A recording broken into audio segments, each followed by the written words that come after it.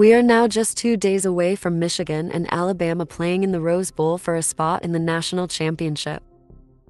The Wolverines announced on Saturday morning what they would be looking like when they take the field. There was some talk about Michigan wearing all blue uniforms, like they were during practice on Friday, when the media was able to check in on practice for about 15 minutes. But the Wolverines are going to be nostalgic and wear a very classic look when they take the field in Pasadena.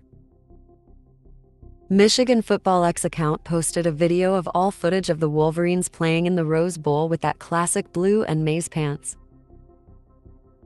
Not only will the Wolverines be wearing the blue jerseys and maize pants, but the big Rose Bowl patches are back as well.